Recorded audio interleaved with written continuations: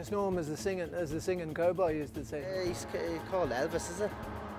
Yeah, Paddy Madole. I know him as Jesus Jones. I never knew his name, and I never even knew his nicknames. I just know him as long as I've been around. I think years ago it was Jesus Jones. I don't know where that name came from, but I found out his name was Paddy. Everybody knows you through town. Yeah. Like for just going around and singing. Yeah. And I mean, but nobody else does that. No. Why do you do it? Like, why? Everyone else would be scared to do something like that. I mean, Yeah. why do you do it? Like? Well, I don't think they have the feeling to do. All they're thinking about is when we another shop we're going to do or something like that. We're going to do violence, you know. They're all that's all they're thinking about. Well, I could be singing a song and it could be sad and it could be unhappy inside, and people think you're happy, and they just say, "Oh, they're saying I'm happy when I'm sad," you know. Because I say they're not listening. They're not listening, you know. Because you can't be happy all the time. Probably Daddy would say if he was here now, "You're mad going around singing around the street, you're mad." Some people did call me mad, but I didn't mind. Now each night I find a reason to stay with you. There's always brighter days. Music didn't come into my life now when I was big. When I was small, they used to be always going to McGowan's factory, and I'd be sitting on the window with a shaker and singing. And we used to make guitars out of with the plastic for the strings and cardboard boxes onto wood. We'd be there playing. Oh, we had great times. You won something, I think, recently enough, was it? Yeah, in the marshes for singing. Yeah, it was the Elvis competition. But I was the only one there. You know, but still, I'd say I could have won, even though there was anyone there. You know, I still say I could have done it. You know. I would actually love to have the guts to wear half the things that I want to wear, but I don't. Everybody's entitled to look the way they want to look.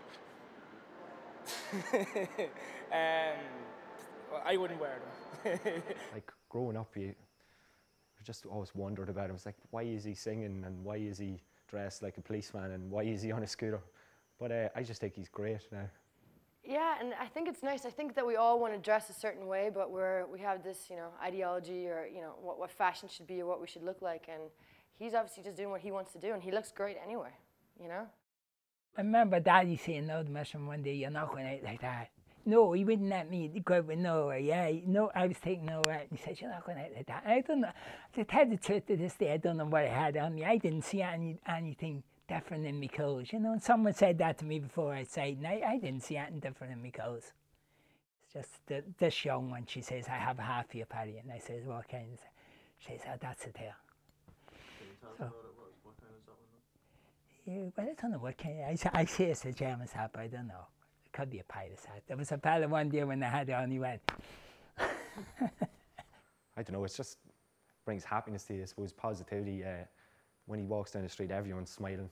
Everyone's looking back and smiling. Kids, doesn't matter what age you are, everyone has the same reaction, you know. I often look at him and think, you know, if we could all have that much joy in our lives, we'd be doing well.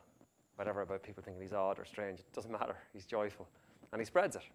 I was in the worst of form, actually. It was like in 2005. I was in the worst of form, and he just rolled by Ann Street singing, and it just cheered me up. And ever since then, he just makes me feel happy. Like, I mean, are you aware that you make people happy and stuff like that? I mean, is that something you kind of set out to do, or? No, not really aware that I make people happy. I think, you know, some of them, as I said to you one day, someone told me to shut up. I just went on, you know, about my business, you know. I should have stopped them. I should say, "Excuse me," and I should have yoked them and then went on, you know. And how do you feel about people who say things like that to you? Oh, I think there's something wrong with them, like, you know. There has to be something wrong with them. There have to be. There's people that's not getting a kick out of life. They have, need drugs, they need this and they need that, but I don't. You know what I mean? But my life hasn't been that good at all the ages. I never had a girl in my life at all the ages. I would have liked to have someone in my life. You know, 21 and that, you know. Because I was a good looking guy, as you see. My mum's name was Nora. Daddy's name was Charles. You get them, remember. My sister's name was Phyllis. Bowden Martian. I miss them now, yeah. I must dedicate some songs to them, you know, when I'm singing a song, I'll say, you know, I must dedicate a song to them, let's dedicate a song to them. Our daddy was in the post office, he was a foreman, then he went up the pole. Oh, very good, very good.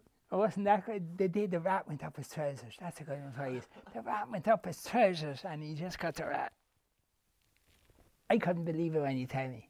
She just got and killed it. Gee, he's gone off the pole. I don't think you realise how important the part of Dundalk you are. But I'm going to say this now, even though they're saying, but are they telling the truth? Are they telling lies? Because the devil's a liar. The devil say we are this and that, but the devil's a liar.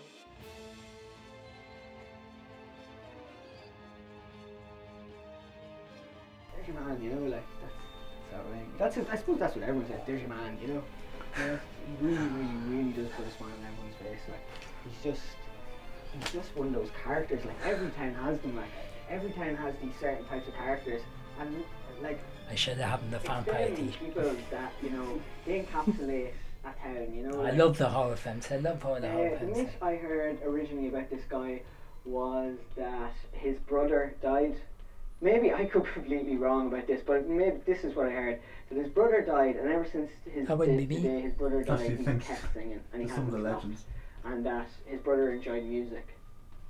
That's what I heard. I just think that he's deadly. That's what I think of him. I think he's deadly. I think I know how. Yeah. Not sure. How does he make you feel when you sing?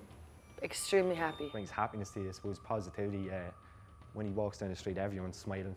Everyone's looking back and smiling. Kids, doesn't matter what age you are, everyone has the same reaction, you know.